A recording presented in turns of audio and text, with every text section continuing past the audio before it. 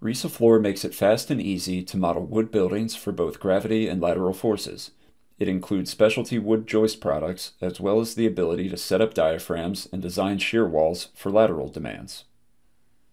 So what I have here is the first elevated floor of a wood building. Let's see how we got here. I'll go to the floor plan view, and I'm going to insert a new floor. Note that I could make it a copy of the floor that we're looking at, but in this case I'm going to model it from scratch. We'll do it at 24 feet, a wood deck, hit OK, and a blank floor plan opens up. One of the best ways to draw something from scratch is to use the drawing grid.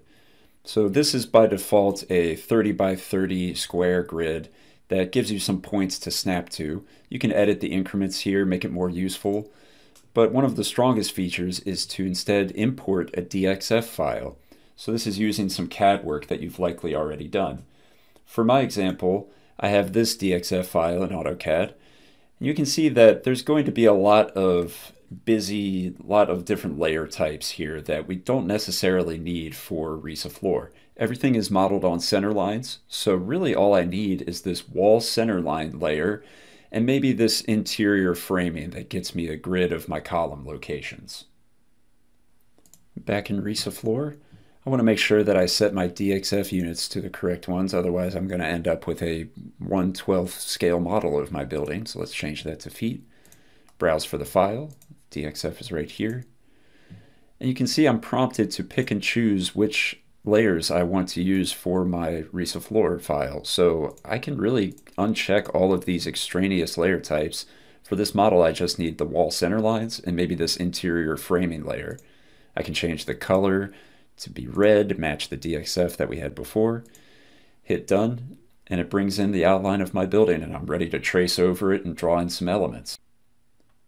Let's start with our walls. I'm going to go to the Wall Design Rules spreadsheet. This is where we input the parameters that RISAFloor is going to use to do some of the wall design for us. So I start with a maximum bending check and a maximum shear check. I can dial this back down to say 90% of capacity and give myself some breathing room. We've got a lot of different material options here. Let's jump straight to the Wood Wall Studs tab. And this is where I input some of the data for this wall. You can see the top plate, the sill plate, the studs. If I expand this, it brings me into the shape selection menu where I can choose a specific shape. I'm good with 2x6s for now. And we've got columns for the minimum stud spacing and the maximum stud spacing. The program is going to iterate, it's going to look at the axial demand on this wall and choose a stud spacing in between these two numbers that is the most efficient for the given demand. Next, we have the Wood Wall Fasteners tab, and this is where we're going to have all of the shear wall information. So I can pick from a schedule of panels. You can see it's a very extensive schedule for OSB, for plywood, according to a couple of different databases, Canadian databases. And this is just a list of different shear panels with different capacities based on, are they one-sided, are they two-sided, what's the thickness, are they over gypsum, what is the nail size, what is the nail spacing. It really all boils down to this shear capacity value in kips per foot. So again, based on my selection, the program is going to narrow this down and find the optimal design. So let's say, for instance, I want to specifically use a 3/8 inch panel, but I don't necessarily care about the nail size and spacing or whether it's one-sided or two-sided. If I hit OK, it's going to be choosing from that panel thickness group, so I don't need to input anything different for the minimum panel and maximum panel thickness. I can switch the double-sided option to optimum, so I can let it pick either way. Have a maximum and minimum nail spacing. I can also choose my hold down chords, again from that shape selection database. Note the nomenclature here, two 2x6s, that indicates just a double 2x6. The material is going to be the same as the wall material. I've also got a database for hold down selections. Again, the same thing here. The program is going to be looking at the demand at the corners of your regions and finding the optimal hold down based on the grouping that you select. So there are a lot of options here available to help you optimize your design.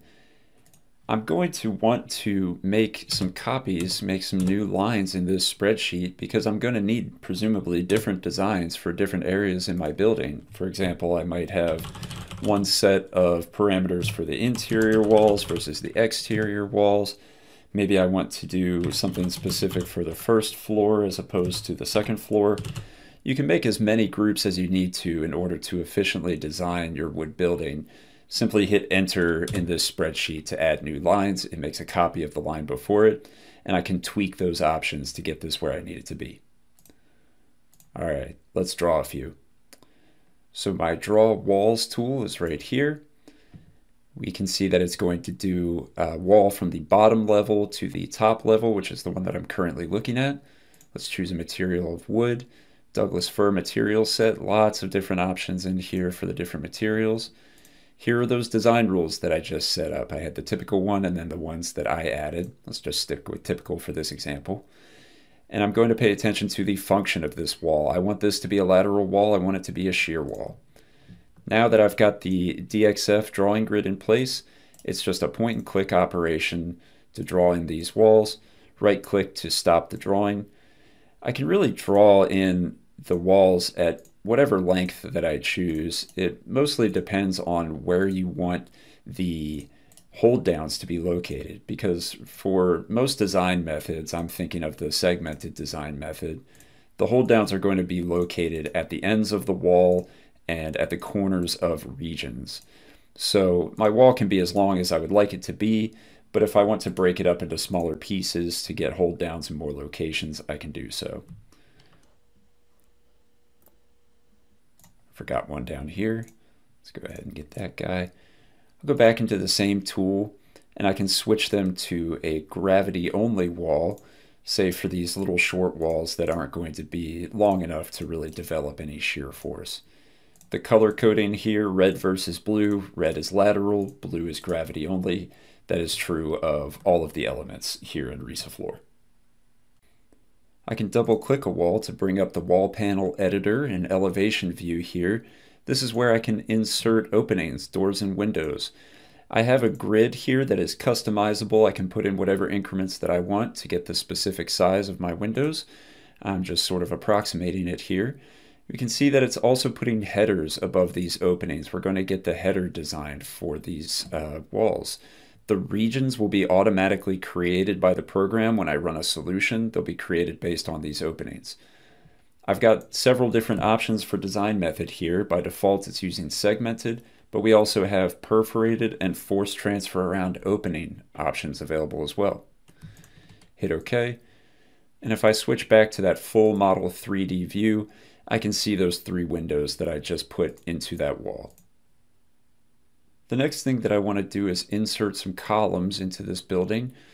Draw column buttons right here. This is a similar tool to the wall design tool, similar options where I can have lateral versus gravity only. I'm also going to be setting up design rules for the columns as well. For today, I'm just going to get them into this model. When you have the DXF file like I do, it's a simple point and click operation to put them at the intersections that you want them to be.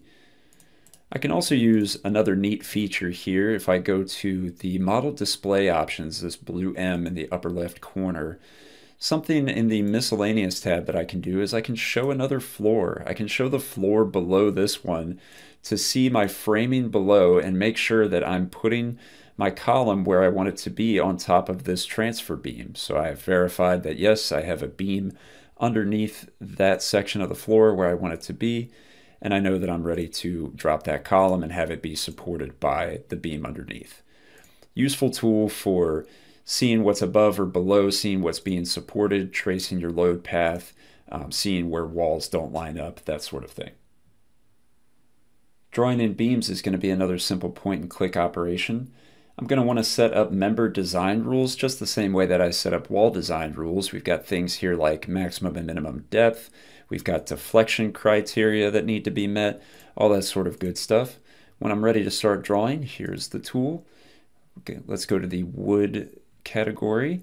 Note that I'm selecting the material and the shape group, and the program is going to optimize the size of that beam based on the demand and based on the parameters that I set up in the design rules, just like the walls. I want the function of these to be gravity. I'm going to draw point to point. Let's do that. And again, just a simple point and click. We've got some handy features here, though, that I can draw one line across multiple spans, and it's going to divide those beams up across these columns. Makes drawing in this framing super quick. Let's do this. Let's say that I didn't mean to draw in one of these beams. Let's go to, say, this one up here. Something that I like to do is unselect it, reverse the view with this button over here, and then I can delete selected beams, and that's a really quick way to get rid of a mistake that I've made. Go back into the tool, it saves all the same options that I was just using, and I can finish drawing out this framing. Now that our beams are in place, I can finish this out by using a really handy tool, the Generate Beams within Bays tool. Go into this, I've got all the same options here. I also want to talk really quickly about wood products that we have available. We've got databases from different manufacturers, so you can, again, get these optimized designs, but using wood I-joist products. We've got some options here for how to fill in these bays, equal spacing not to exceed, exact, or a number of equal spaces. Let's let the program take care of the spacing for me. I just want not to exceed 2 feet. I want them to be horizontal in this plan view. Hit apply, and now I just single click inside all of these closed bays, and that's going to fill in all of these beams for me. Let's go back into that same tool, switch the direction to plan vertical for these last couple of areas, and that's it. I'm pretty much framed out. I can do the same thing with typical wood members.